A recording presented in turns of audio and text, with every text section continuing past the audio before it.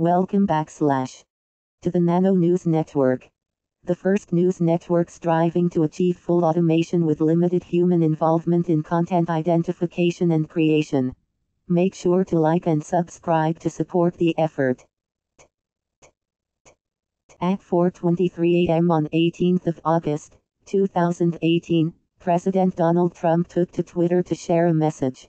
His tweet reads, "Social media is totally discriminating against Republican/conservative voices. Speaking loudly and clearly for the Trump administration, we won't let that happen. They are closing down the opinions of many people on the right, while at the same time doing nothing to others."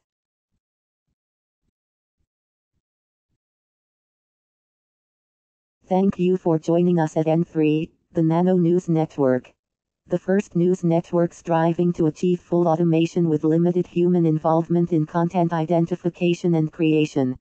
Please be sure to like this video and subscribe to our channel to help support our efforts.